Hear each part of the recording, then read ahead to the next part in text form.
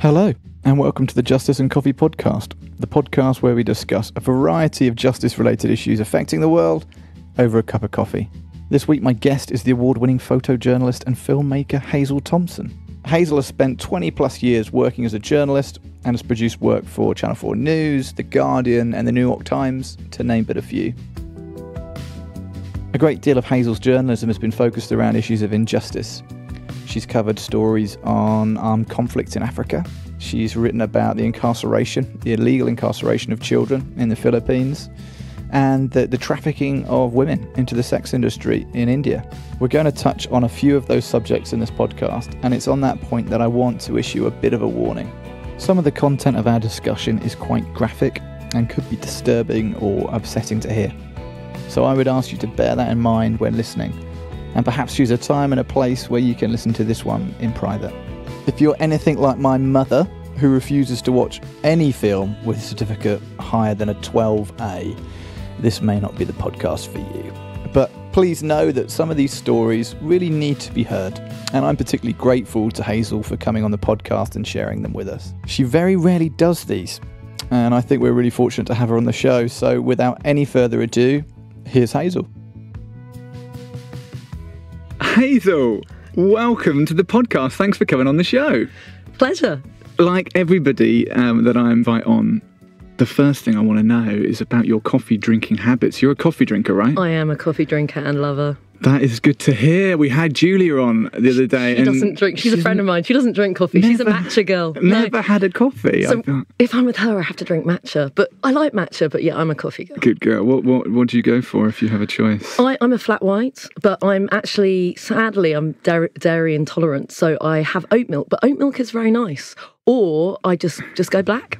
Basically, because I want to be able to taste the coffee properly and not dilute the flavor. You're making all the right noises, Hazel. You've already started well. We're drinking some black coffee today out of a cafetiere from El Salvador. What do you think to it? Is it all right? It is chocolatey, you said it would be, and a little nutty. How's that for a sound effect?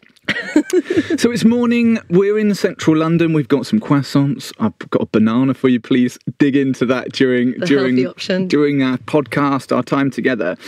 I really wanted to get you in, mainly because of your role and your involvement in these issues, in justice-related issues, but actually from a slightly different perspective to maybe how one would imagine you to get involved in the work of human trafficking, anti-slavery, issues of corruption, as a journalist, as a photojournalist, as a filmmaker. So that's what I wanted to get your perspective on these issues. But really, I wanted to know, where did that start? Did it start at university? Did it start, later in life? Or, where did that journey for you begin, if that makes sense? In visual storytelling or justice, or both?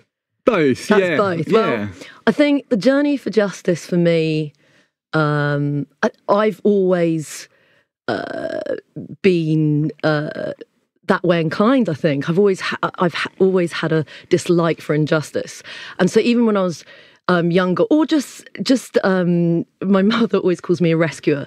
So since I've been a little girl, I've literally rescued injured animals or anyone that looks like they need to be loved and have a home. And every holiday, if there was a stray cat, I would bring a stray cat home.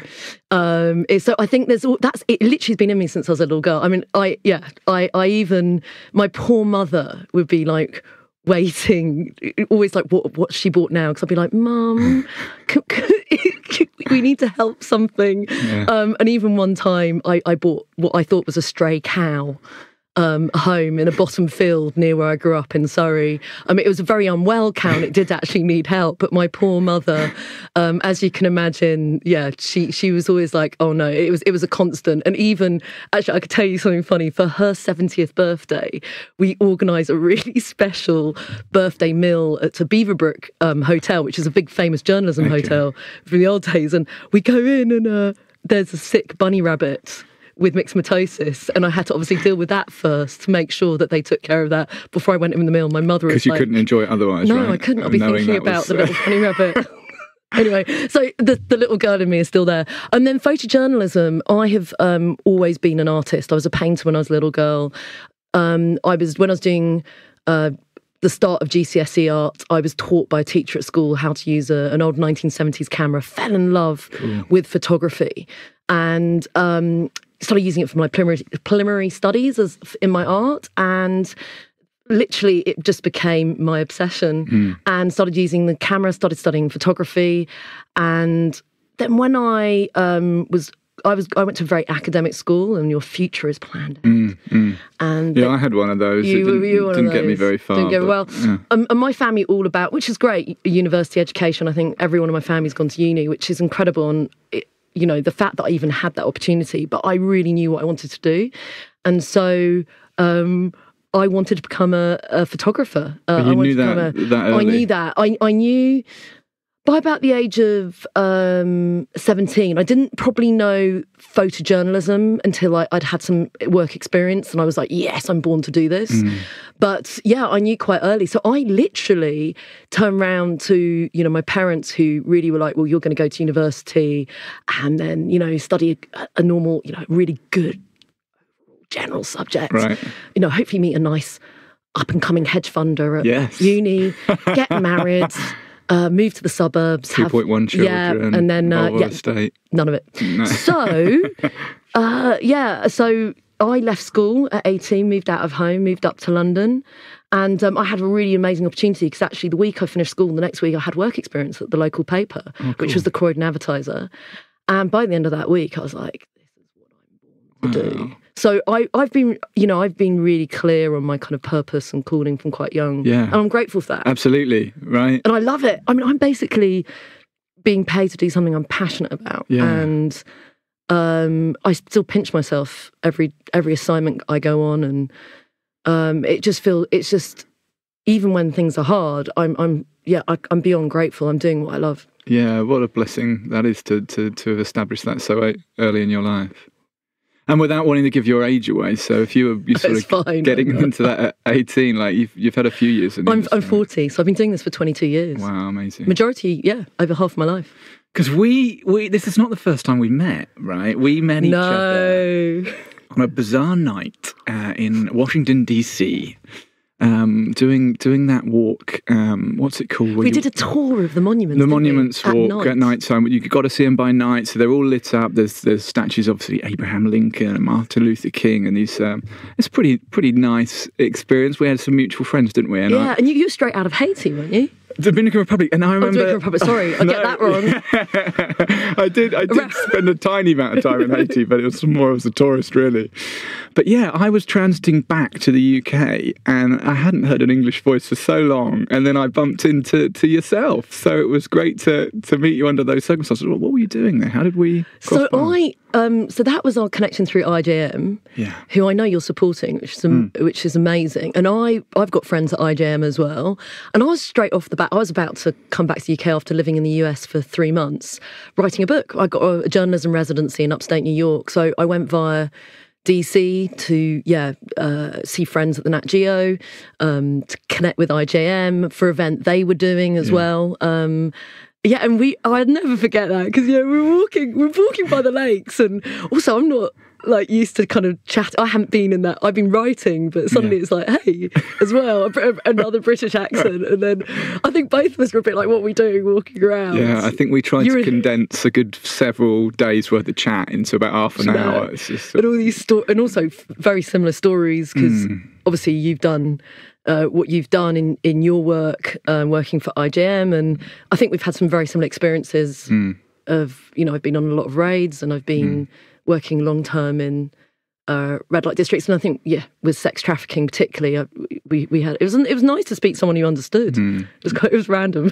It becomes a relatively esoteric sort of conversation to have, isn't it, when you're talking about issues of human trafficking, sex trafficking from maybe a frontline view. But actually, one of the reasons I wanted to do this podcast, because I've met so many people like yourself that have these amazing testimonies and stories about how they got involved in it. I just think, whoa, this is an amazing story. I'd love to share this with people. If only I could just press record on the conversation that I've had with them. Well, let's do that. Let's bring them back and have them again with a pair of headphones on so in the studio.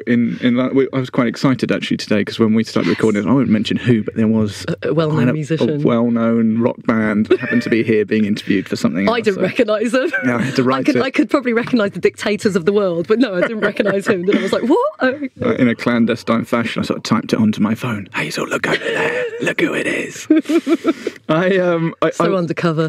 Yeah, always unnecessarily so. Should have used Signal. What were you doing WhatsApp? Should have smoked it over to you.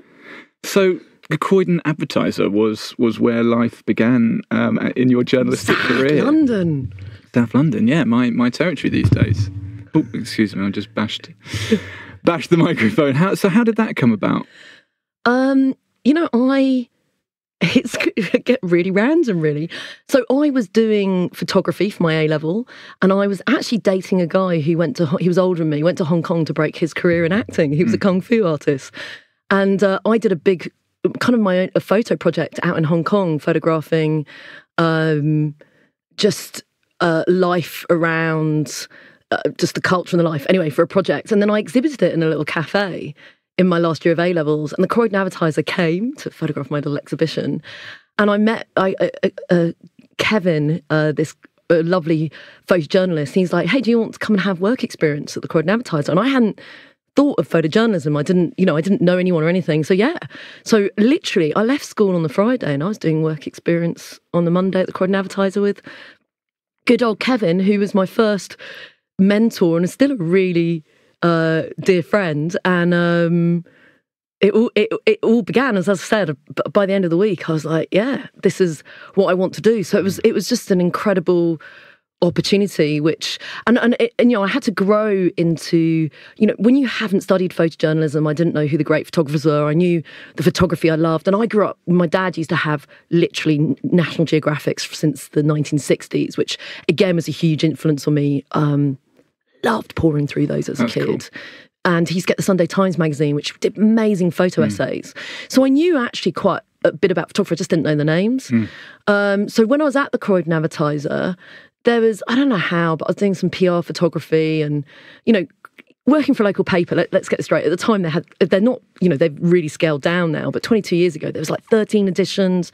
I covered from far over as kind of Epsom, right over to kind of Bromley, south down to Gatwick, and right up to the edge of London, up to central London. And it was amazing. Thornton Heath was a bit, there'd be things going on and burnt out cars in areas, and obviously, sadly, a lot of gang stuff. So you're covering hard stories, and then you do a lot of festivals and kiddies going down slides, and at Christmas time is a lot of. Anyway, so you're doing that kind of work, but then a door opened for me to go and see a guy who worked at the Express newspaper, and I never forget turning up my little portfolio, which was just a very basic local paper, and he gave me a real hard time. He's like, because you get a hard time as a woman as well in this world, and he kind of was like, I don't think you're hard enough for this, but I'll give you an opportunity. There's to meet our chief photographer, this guy called John Downing, and he telephoned him up and said, look, will you meet this girl, give her some work experience? We go straight down to the office, and I meet John Downing. I'll be honest, I didn't know him by name, but I did know his pictures, which I worked out, and he took me under his wing. I ended up driving him to a lot of stories. He let me just shadow him, got amazing work experience, not only just first-hand on projects. He took me out. I got to meet people in the journalism world. I mean, I had no access to it because I hadn't gone through the system or knew anyone. And through him, he kind of opened doors, but more enough than anything. It's not even about that he trained me. The biggest thing is he believed in me. Amazing. And he believed in my work and just gave me time and mentored me properly. Yeah. And it's really because of him that that was a major point for me in my career. Mentorship is so key. If you can get that in your life, whatever industry you're in, what passion you're in, find someone with a wealth of experience that's willing to sort of invest a little bit of that in you. And I loved going the other way now. I really love trying to mentor young photographers, filmmakers, and I do a lot of workshops. Actually, one joyful thing, I'm an arts ambassador for the British Council for years. And I've got to run workshops in the Middle East. I ran one of the first female photojournalism workshops, and I had Yemeni photographers and Saudi Arabia girls from Saudi Arabia. One of the girls that I trained in from Yemen is actually in Sana'a now and reporting on the war, and that's just pure joy. And especially women, I love mentoring other female photographers. Not that, if a young person comes and they're keen, but it's harder now to get in the industry. It's much harder than it was for me, and it's harder to get enough work full time just because people don't pay. Journalism doesn't have as much money as I was going to say, 20 odd years working in the trade, you must have seen a significant difference or a significant change in the way we conduct or we go about journalism now. From that waiting for the papers to come out in the morning and be delivered to just having it on your phone. Yeah, 24/7. It's hard now because people understand what work and money goes into quality journalism, and people expect everything instantly. And we're trained ethically. You've got to check your sources. You've got to double check that things are factually right. You're banging your hand on the table. I'm banging my hand because I believe. I get very passionate, don't I? Good journalism costs money. And if you look at the New York Times now, they're doing this whole truth campaign, and it's changed a lot.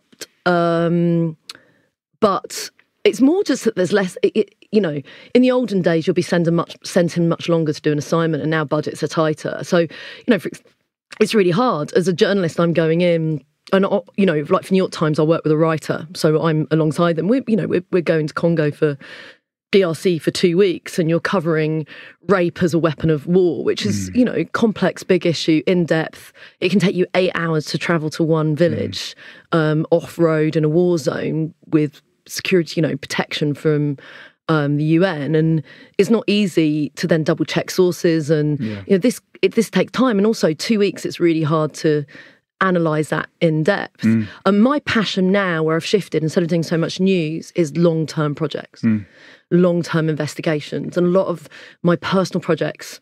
I have an overcommitment issue. One of them I spent 12 years on, but sadly no one will pay for that. So what I normally try and do with my personal projects is, on the back of other assignments, keep doing that.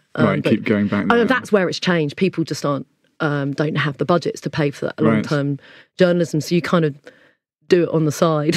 I want to talk to you about a couple of those long-term projects, but before we do, I kind of want to know what your opinion is of the rise in sort of citizenship journalism or citizen journalism, whatever you call it. Basically, me taking a phone, taking a snap, giving a comment. And the way, like you mentioned there about checking sources, right? There's been a great tide in that term, and fake news. This is fake news. This has been doctored. This is politically motivated. Alternative facts.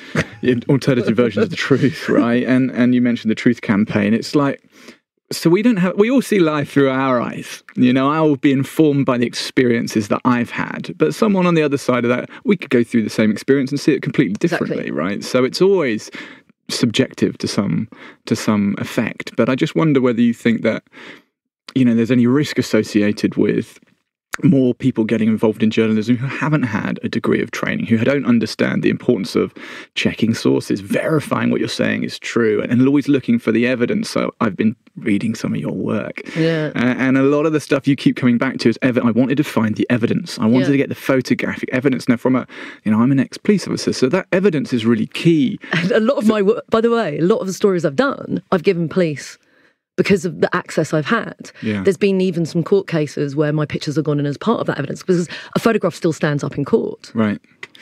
It's looking for corroboration, isn't it? So there's a narrative and here's the evidence, so... But what do you think? So, I'm obviously a visual journalist. I do write now for The Guardian, which I've kind of evolved into. But with photojournalism, if I talk about visually, it's really key if, there's a terrorism attack in London or something, and you visually tell the story, there are ways. You need to make sure you get phone numbers, names of if you are talking to someone, because I will get captions. Make sure I know who I'm photographing. If it's a vulnerable person, that I have permission to do that. Am I putting them at risk? Visually as well, we can't alter images. I can't set up images. I have to photograph the moment as it happened, because as it is seen as a piece of evidence, if it's set up, there's a real issue. And I think problems with citizen journalists is they maybe don't know they can't set something up and think that's okay because everyone does it on Instagram now, right? So you set up a picture to make it prettier. There's horrific stories of, I mean, imagine you going to a crime scene as a police officer and removing the evidence to just make it look better. You can't do that. Yeah. So the fact that people don't understand that and just not. The sad thing is in some cases, I got told by my old agent a story with the 7/7 bombings in London that literally somebody who photographed the bus going off in Russell Square called the agencies within 5. I think it was literally within a 15 minutes of happening and started haggling for money over their images. And so it's more like, what's the drive behind it? Yeah. So if they're just setting those images, you've just witnessed a serious world-changing event. Yeah. Now, for me as a journalist, I'm like, I want to get those pictures out to educate the world. I wouldn't even ask my agent about. It's not about the money, and I think, and there's also a misunderstanding of journalists because sometimes because of all this, we've kind of seen as vultures often. Yeah. But not all journalists are like that. There's different types of journalism. The journalists I'm working with, the broadsheet journalists, the people who work long-term investigative journalism, my friends who've risked their lives and lost their lives in war zones, trust me, we're not paid enough money. A lot of us are doing stuff for free for that to drive us. We're there because we seek to tell the truth. We want to understand these very complex situations and educate the world. And, in the olden days, give you an idea, talking about the old days, the Express newspaper where my mentor was from, they had 63 photographers. Wow. On staff. Wow. Now, there's maybe not even one on staff. We're all like just freelancers, contracts, right? So that means there's less people going to these places to document them. So there's less people. You're not getting that overview in the same way. So it's from their subjective view, as you say. So. Anyway, there's a lot. That's a very big discussion. Yeah, the morality of it is really interesting. And I'm only human. I do my best for double check everything. Yeah. And what's great about the really amazing broadsheets that I work for, New York Times, The Guardian, they have incredible teams of lawyers. They double check facts. You get the odd bad apple, which obviously is always highlighted. But if you think about how many stories are produced every day across the globe, how many things have to be checked? Yeah. The Guardian, for example, I'm working on the modern slavery section, which is run by Global Development. I have an amazing editor that I work with, and we've had real issues with some of the stories that we're doing because we're obviously working with very vulnerable people and trafficking survivors. I love the high level of excellence that they work to, just safeguarding survivors, because we're aware that this could deeply affect. So I think people realise this. So we're about to do a big story, and we had a story on a girl that was raped by her employee. She was a domestic worker in Saudi Arabia. She was raped by her employee, put a video out on YouTube asking for help. And anyway, I tracked down her mother, went to the Philippines, interviewed her mother, and she was actually in... let me correct that. I'm really sorry, it wasn't Saudi Arabia, it was Bahrain. She was actually in the embassy, Filipino embassy, under protection. And we just basically, her story was, her case was still active, but basically her grandmother started getting threats. And her grandmother was back in her mother, sorry, there was a little kid involved. Her mother back in the Philippines was getting threats. Right. And we realised we were going to put this girl's case and freedom at risk. Yeah. And even after already investing thousands into a video edit and what we'd done, we actually had to pull that story. Wow. Because it could literally harm the life of a person. Yeah. And I know for the bigger stories, The Guardian's doing incredible investigations. They're upsetting a lot of big industries. They've done everything from I've probably got to be a bit careful on which story I talk about here, but they challenged the supply chain of a huge industry in Britain, which knowingly had slaves working. Yeah. And they had first-hand testimonies, first-hand whistleblowers, and that industry literally has sued the paper for hundreds of thousands. And that's and the Guardian's fighting for it, but that's expensive, and that's what real journalism is. Yeah. If you're doing investigative journalism, there's high risk. Yeah. I am so grateful I'm working for publications that are willing to take that risk, but people don't understand that for one story it could cost them hundreds of thousands of, in lawyers' fees to make sure that things are factually correct. I think that's really interesting, and I just wonder from a reader's perspective, maybe a younger reader's perspective that hasn't had an opportunity to sort of... Coffee. Yeah, keep it coming, right? Forgive us, by the way, if you hear the odd bang of the mic or the tape or the sound effects up, because we are tucking into sort of brunch here. I hope you don't mind. Yeah, I just wonder from a reader's perspective... Typically, you think of The Guardian sitting on the left, right, left of centre, and you might think of the Daily Mail right of centre, and maybe journalism as a whole might be more centre focused as it ever was in some people's opinion. But you'd still historically, well, this was always the Express, for example, was it was a conservative, newspaper, whatever. So they have their sides and the partisan sort of approach on things, which is basically freedom of press. Yeah. I celebrate that. Yeah. I find it funny now, by the way, that people are like, they want a very just kind of PC newspaper. We want left, right, centre. That is complete indication that you have free press, a democracy, and that's something we should be celebrating of that. And that's a huge thing, because where I've been in countries, and I know I've got fellow journalists who've been kicked out of their countries, where it's government-controlled newspapers, where it is one opinion and politically correct for that current government, that is a huge indication that there is not freedom in that country, and normally it's the journalists who are targeted first. It's really interesting looking at it, actually, because I always think of it being sort of, if I always read this publication, then I'm always going to have my opinion informed in this way, and I'm going to be stuck in an echo chamber, right? I'm only going to be agreeing with the people I agree with and disagreeing with the people. How do I challenge that? But I mean, the difficulty is I've sat and I've tried to read the Daily Mail, and I've got sort of 20 pages in it. Before now, I'm saying, send them all home. Immigrants are causing trouble. What? No, this isn't my opinion. What? How has this seeped through? How's it happening? So I don't want to turn. There's some great writers there. There's some great photographers there. That's opinions, right?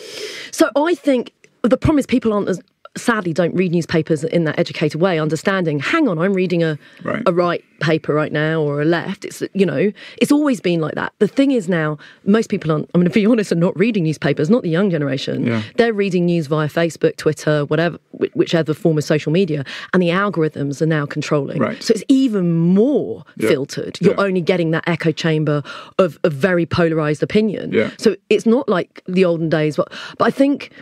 I wish people... It's so funny because I get this a lot where people are like, because I'm working for two quite left-orientated newspapers.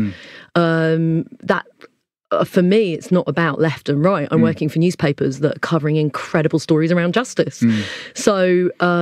would you do a piece for a different paper if they commissioned you? Yeah, I mean, if I felt that it was the right story to do. And I've had my work published across all spectrums of newspapers, by the way, left, right, centre, because I'm not just commissioned, I do big stories. And then so it's been, my work's been published across all global media from all positions.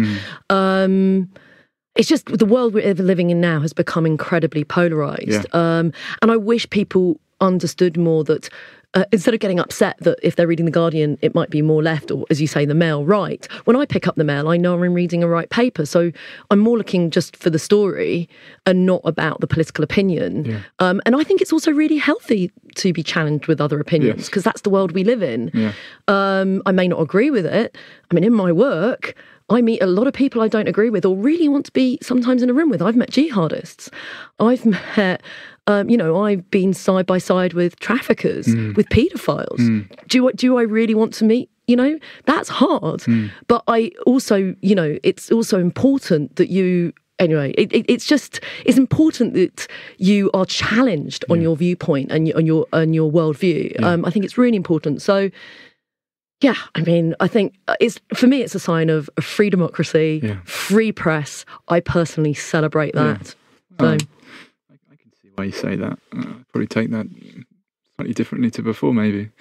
I want to know. I mean, bar of excellence has to be high. Yeah. And I think one thing about the situation now, with everyone going about, Trump always calls the New York Times a failing New York Times, is it's pushed us journalists to push up the bar of excellence. Yeah. And that's not a bad thing. Yeah. I think that's a good thing. Do you all subscribe to the same sort of code of ethics, or? There is a code of ethics. I mean, I've been trained, obviously I've had amazing mentors over my life, But all, working for that level of newspaper, there is a code of ethics. We're given a code of ethics.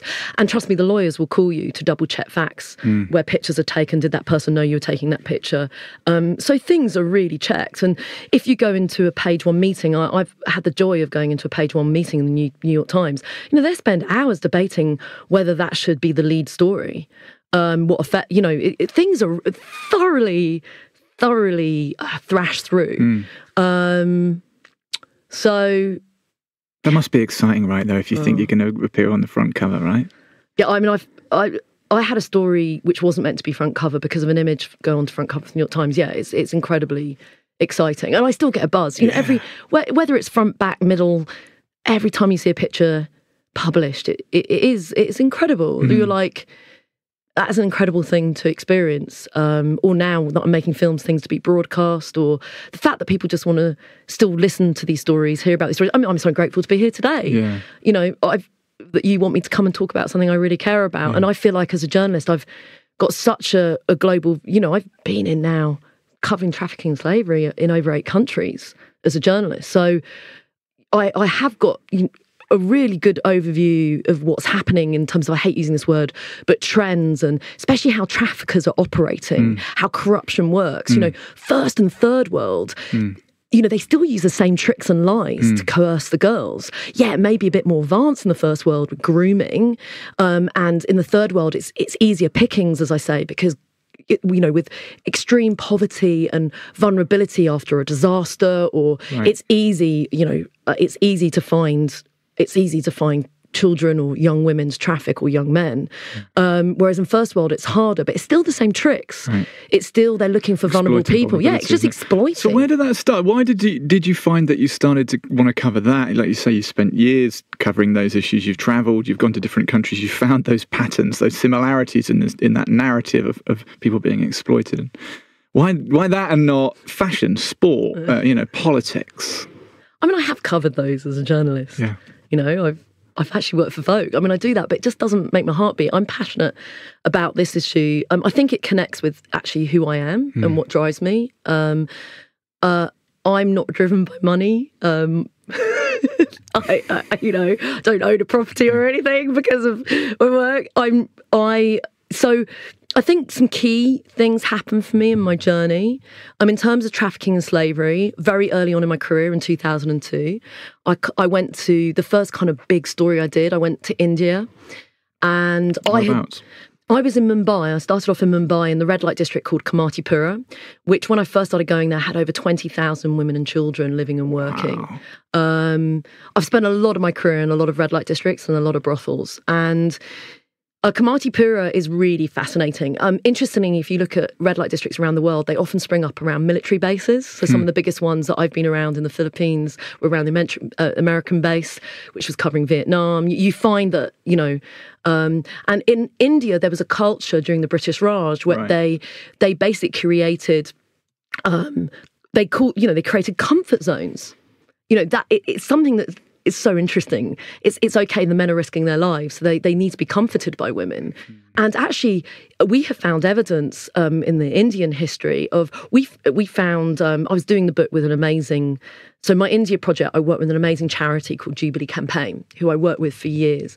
And there's an amazing guy there who's a former journalist as well called Danny Smith. And he's the one who kind of, for the book, delved into the history of India.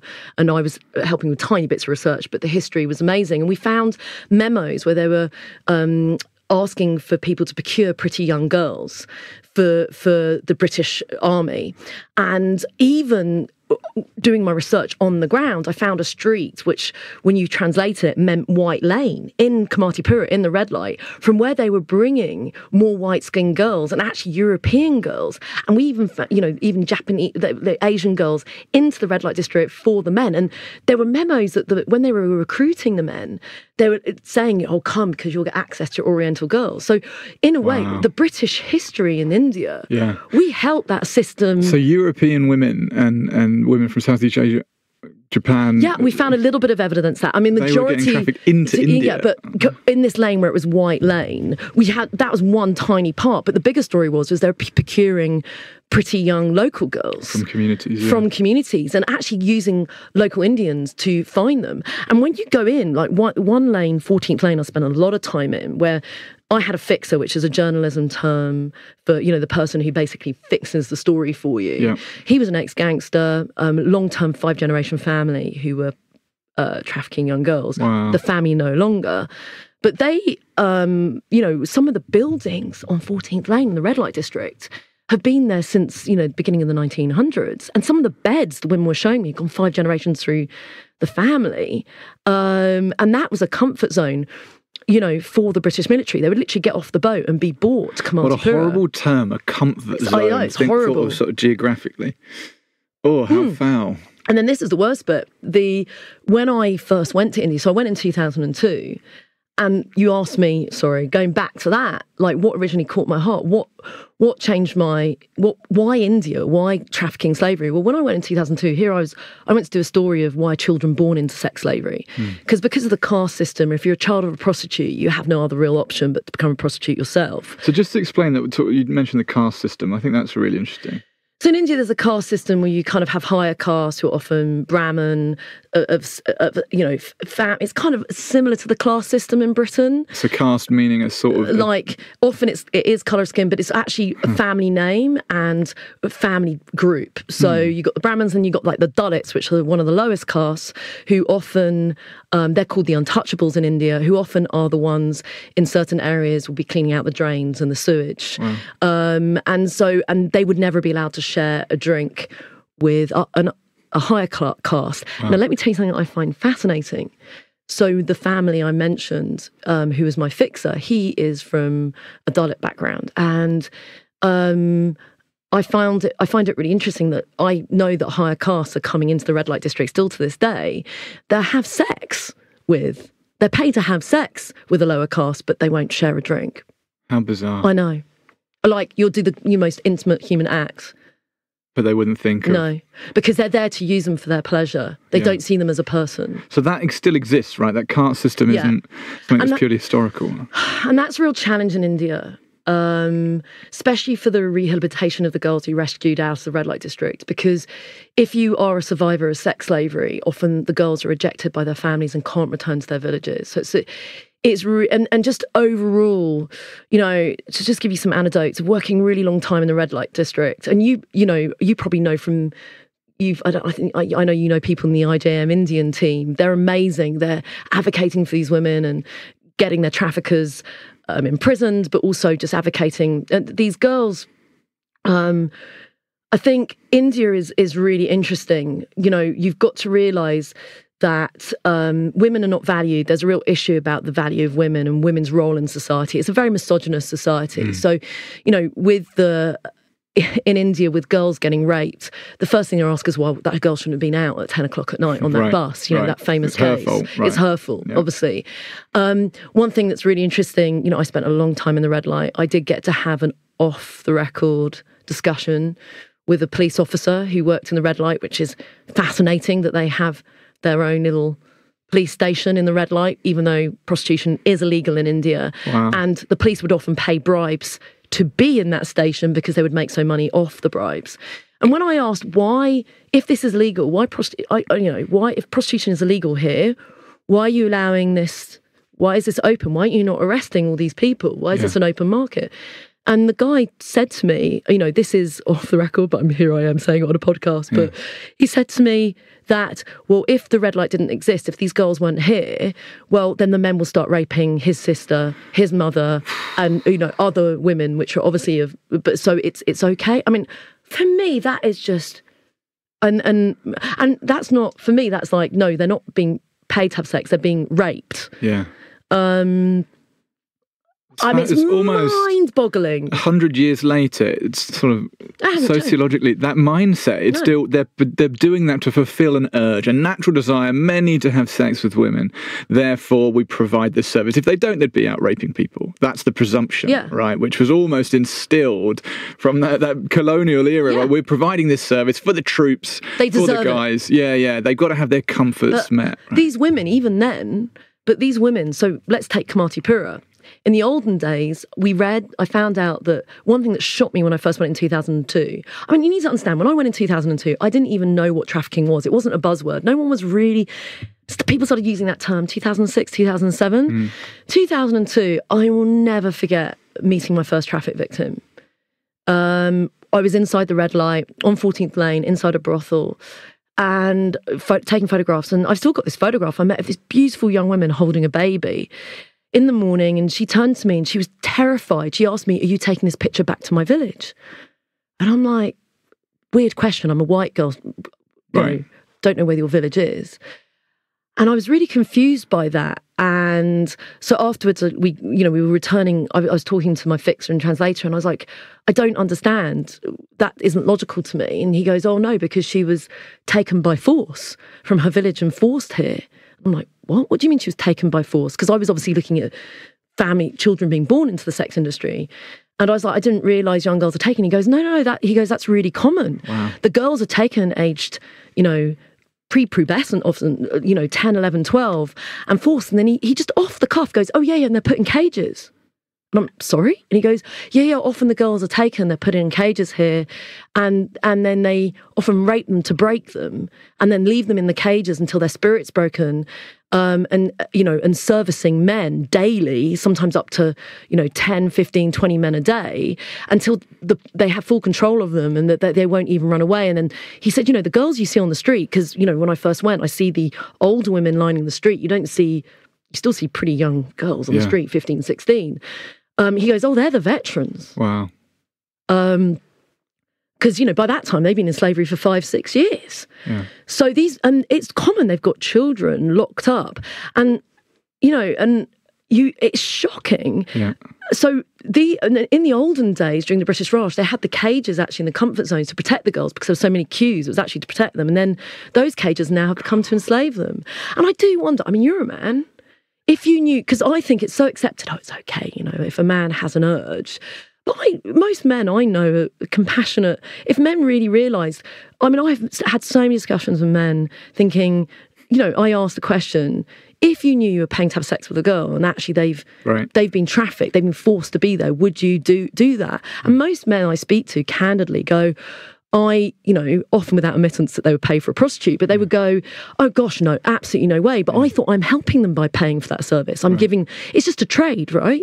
So people do, I'm going to ask that question. How do you feel as a man with your male friends? Do you think men really understand? Most of my career has, been police and security industry, very masculine, sort of male-dominated industry. So I would have been with a lot of guys that have used sex workers, do use sex workers, and but I've sort of put that preposition to them too, so I don't want to be a sort of puritanical, self-righteous guy and cover people with judgment at all, and I don't think it's always that helpful. No, but do you think if a guy knows? No, exactly. Well, of course. If they knew they're raping a girl, most men I know go, "Oh my gosh, I would never do that." Absolutely not. And the thing is, even with, so there are other means, right? I mean, it brings us into the issue of prostitution and the legalisation. There's different arguments. Some people say it should be legalised and controlled and licensed, or some people are saying, that's not actually going to help. But you can, the idea of it being legalised is that you're giving the sex worker more power, right? So they have the opportunity and they can go online, go on a website, and she can verify you. There's an element of interaction before they even come to your door, right? So it helps the police verify as well. So I get that, but you still don't know that woman is operating with complete agency. And there isn't somebody. Something in the needs to be highlighted. The majority of women, statistically, so this is really key. Obviously, I've been doing a lot of work around minors, by children who've been exploited. Yeah. So if you enter as a minor, how can you be making a choice? You're a minor, under 16. I mean, some of the girls I'm with are 10, 11, 12. What people don't realise, and the shocking statistic, and I believe it's the same as the US, and I've got to double check this, but statistically from the research, and if you look it up, the majority of women who are in prostitution today in the UK and the US the average age they enter is 12. So if you're entering at 12, I find that shocking. So my interest isn't in, I'm like, okay, if there's legalisation, what about these children who are being exploited? That's the issue. And for me, the bigger debate is let's look at demand. Instead of debating should this be legalized or not, how do we attack the demand? How do we go upriver? Yeah. What are the issues affecting? Why is there such a high demand? I definitely, from South Africa to the Philippines to the US, I've done stories. I mean, I'll never forget a conversation with a madam in South Africa who, told me that since the age of the internet, the demand for children has increased hugely. Yeah. And then across the board, when I ask sex workers, what kind of Johns come to see you? And by the, I'm not, again, no judgment, just many women are involved with trafficking, as you know, as men in the industry. But when I say, what kind of guys come and see you? And they're like, oh, it's any kind of guy, good looking, young, old. But normally they say, I often get men, they just want to try something out sexually that they've seen online in porn. Wow. And they can't act it out with their girlfriend or their wife. So they want to act it out with me. And so that says a lot. So I have definitely, I haven't got tons of research that I can lie, but across the globe, across all the 8 countries I've looked at this in detail, I definitely see the trend of, firstly, demand for children, the younger age demand getting higher, but also more and more horrific stories of really dark things that, S&M that they want to do on the girls, coming from this addiction to pornography. And it's starting off quite innocently, and then men going, I need to act this out. Well, it's that anonymity as well, and that sterility, isn't it? I'm behind my computer screen. I'm in my safe house. I'm not harming anyone. Exactly. I'm not hurting anyone. This person's clearly doing this with agency, well, to a certain degree. Maybe if you're looking at adult pornography, you're comfortable that whatever person's doing, they're doing that by choice. How do we know the age of the person? Well, that's it. But when you get to a point where, like you say, there's been the rise. I find it really is one of the things that just stirs me the most and makes me sort of crumble when I sort of see the stories and read the stories and about the children that are being abused. There's a video camera set up in the bedroom that's connected to the internet, right? Well, that's cyber sex, especially in the Philippines.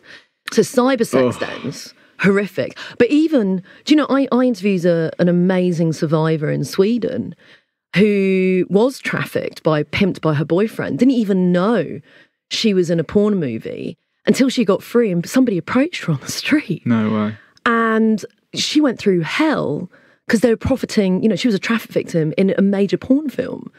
Do people realise there's a lot of traffic victims in porn? And then these cyber sex dens. I mean, it's interesting what's happening in the Philippines.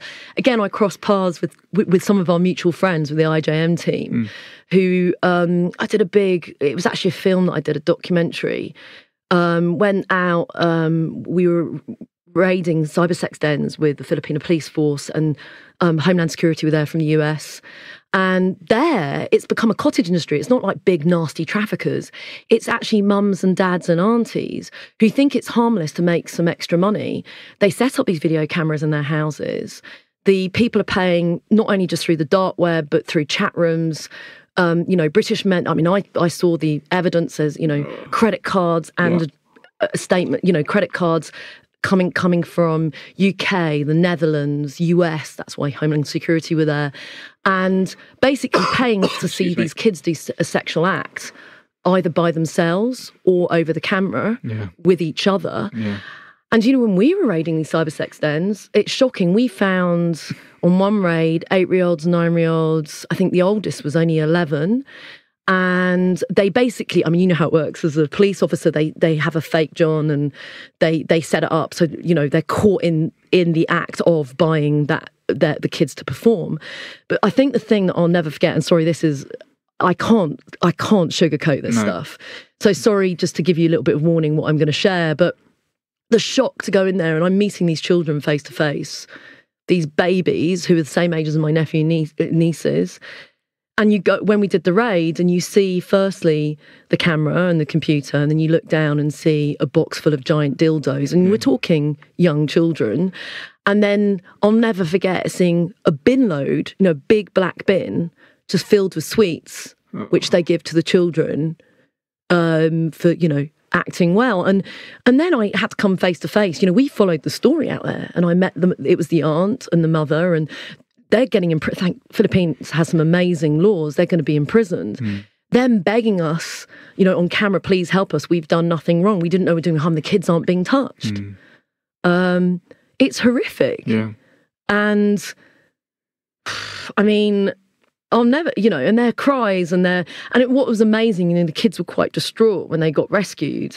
But they, you're not going to realise your parents are abusing you at that age. But a week later, we saw them with the IGM team, and those kids were already just a week out of that situation, thriving. Even that short term, seeing that transformation. But it's just shocking. I mean, basically, what you got to realise, as you know this, slavery is driven by the love of money. It's a flesh trade. It's not. It's about making money, selling humans to make money. A drug you sell once, a human you can sell again, again, and that's what's driving it. Hazel, what does this do to someone like yourself that spent such a large part of your life being involved in it? How has that impacted you? How do you take all of these experiences, some of them you described and sort of given a disclaimer that they're pretty dark, but to be there in person, to see the child's face and to experience that, and then come back to the UK and London, then, right? Lots of coffee places. Can I have a flat white, please? Yeah, right. Live your normal life, whatever that means, and then go out and take another story. There must be an impact on you emotionally. There is an impact, but okay. So I always find this uncomfortable answering this because the people I'm with, it's on. In India, I'm still friends. How many years later? 15 years later, with the people's lives I've followed and documented.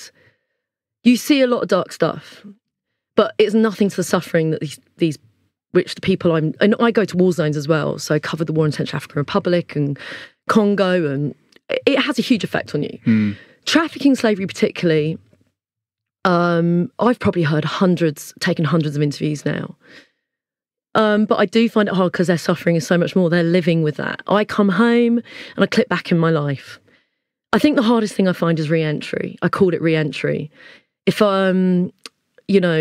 it's really hard to combine those two lives. And most other people I know who work doing similar work, either journalists or police officers or NGO workers, long term on this, we all struggle with this. And we get secondary trauma, and I have had issues with PTSD, but it's hard. But it's not as hard. I think it does have effect on you. It's hard to forget people's stories, and it's hard to forget the faces, and that you want to do so much more. And I try to do as much as I can when I'm on the ground, but it really it changes you as a person. I don't think it's a bad thing. I think the things that I hold on to, why I keep going back. Why do I keep going back? Because it's really important to tell those stories.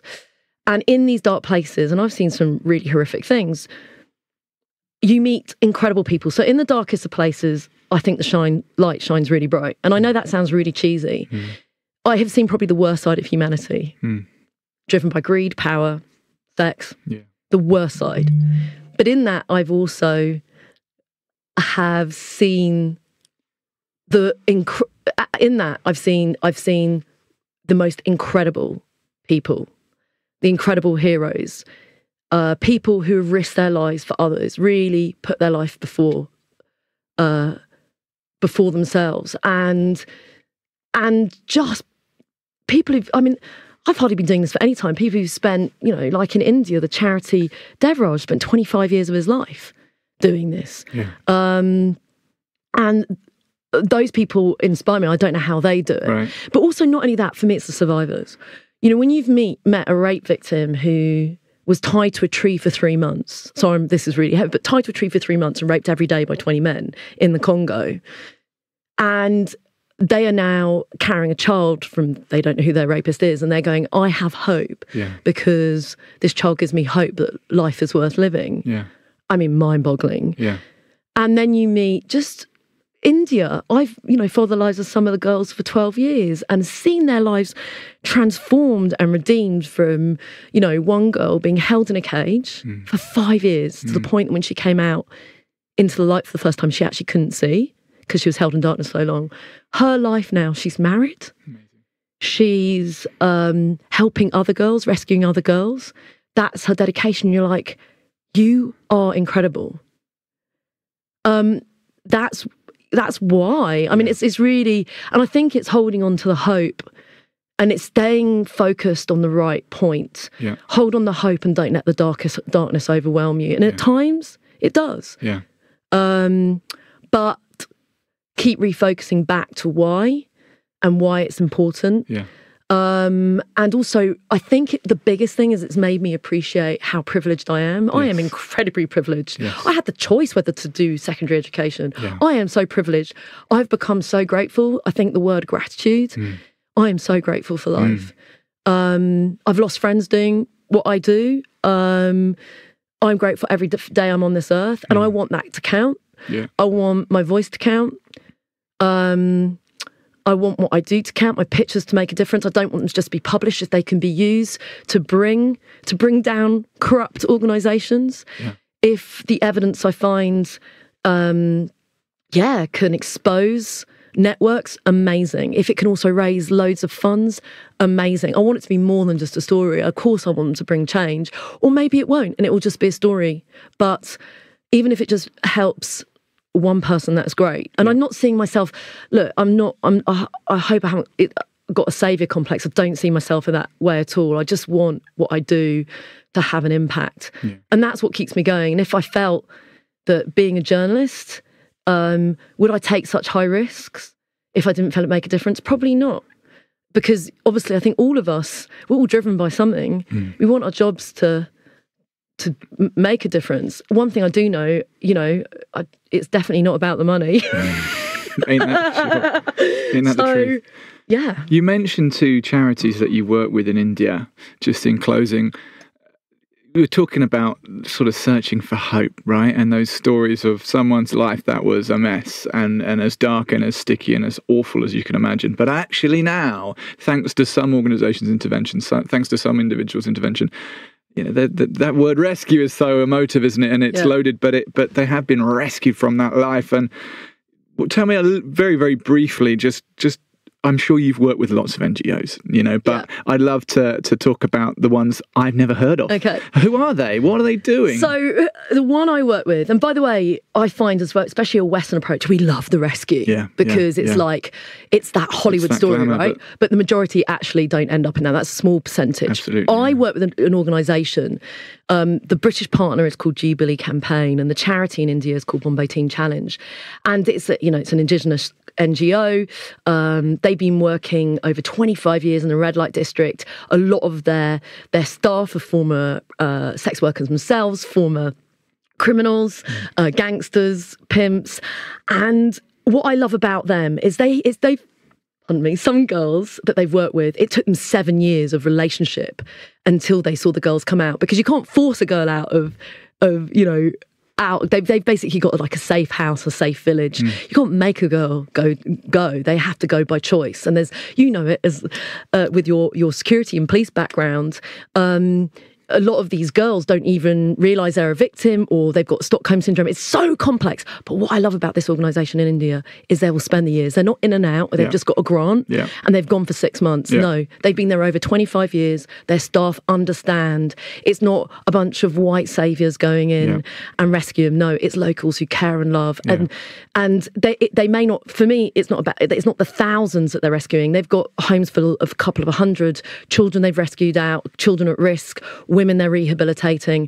So I'm really passionate about that charity, and that's why when I after 11 years of reporting on the red light, I put together this book called Taken. It's an ebook.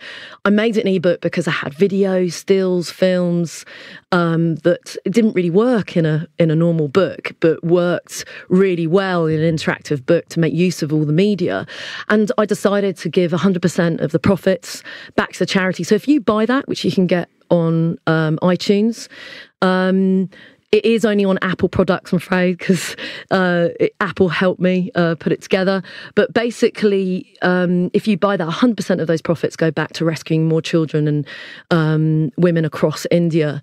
Not only in the rescuing, but long-term work. And I want to do more projects like that. And I'm, but that's kind of my big lifetime project that I've worked on. Amazing. Well, I bought that book a few days ago, and it sort of consumed me. Hazel, thank you for coming in. Pleasure. We've run out of time. I think we've had three cups of coffee each nearly. Yeah, our conversation's just sped up as the caffeine sort of had its impact.